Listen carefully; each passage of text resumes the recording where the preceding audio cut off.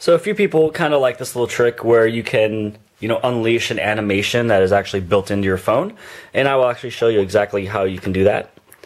So I will first off take the original Note, turn it on here, and what you want to do first off is you go into your menu and settings, go to the About Phone. Underneath here you just tap multiple times on the Android version, which is usually about 3 or 4 times.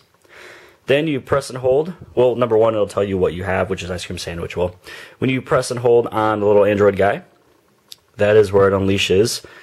It looks like a little wallpaper of Android ice cream sandwiches. Now, it doesn't really do too much, but it's fun to look at.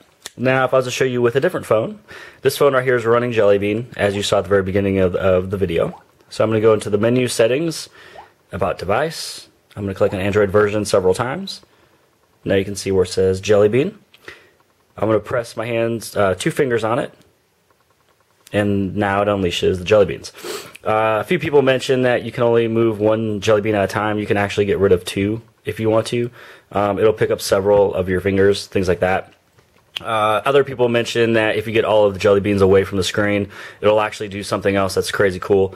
Honestly, I have no idea what they're talking about. I've never done it yet. I've never saw a video on it yet. So if anybody knows what happens, share a link with me, because I want to know what's going to happen if you get all of them gone. But I don't have the patience to actually get them all gone. I don't have the attention span to get them all gone because they all come back. So in reference, this is the 2 screens that some people talk about that is kind of fun and a trick inside of their device.